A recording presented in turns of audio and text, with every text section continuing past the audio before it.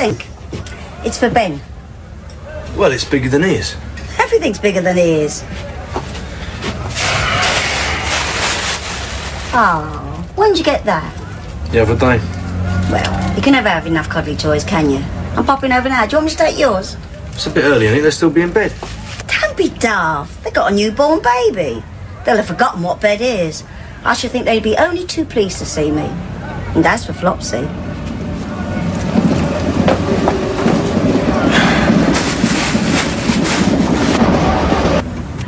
I know you didn't want any eggs, No, it's lovely, Peggy. Really thoughtful.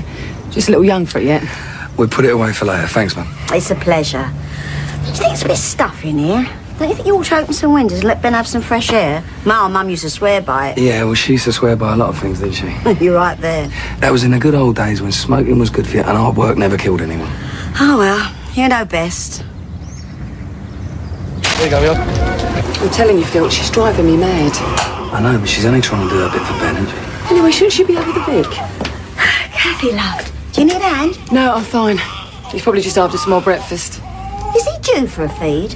Peggy, he's hungry. If you're feeding on demand, then of course he's going to cry. I have done this before. Of course you have. But that was a long time ago. And you know what they say about middle-aged mothers? The thing is, you've got to let them know who's boss. Yeah, well, he'll find out soon enough, won't he? Excuse me. She's tired.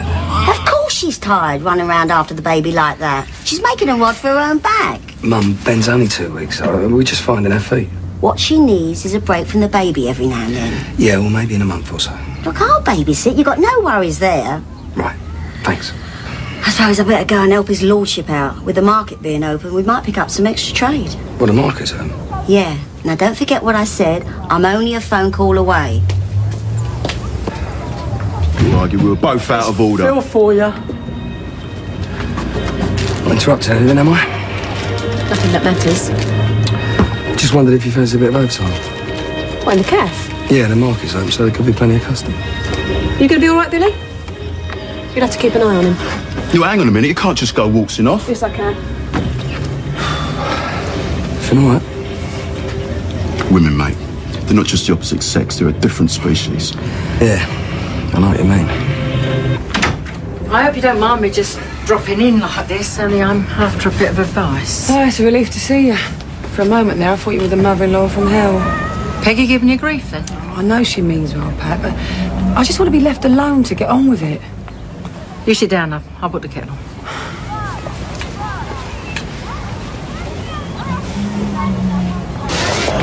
All right, bruv, what are you having? Oh, just make it cold and strong, man. Did you have a word with Kathy about babysitting? No, I ain't had a chance yet. You know, Phil, having a new baby doesn't mean you can't get on with your life. I'll be upstairs if you want me. Funny it was that easy, eh? Cheers. Oh, you know what Peggy's like. She's just got this way of taking over. Tell me about it. She's got all these ideas about what's right and wrong. I know I've taken a risk having Ben so late in life, but I don't need Peggy to point it out. Well, just ignore her. I just want things to be right for Ben. I want him to have the best possible start in life. Is that so wrong? Well, of course not. Yeah, well, me and Peggy seem to have totally different ideas about what's best. Look, Kath, when you've made up your mind about the important things in life, you want to stick to your guns. Never mind what Peggy Mitchell thinks. Ben's your child. Yeah, I know. Oh, Pat, I'm sorry. It's me blabbering on. It was you who wanted advice. What's up? It's Janine.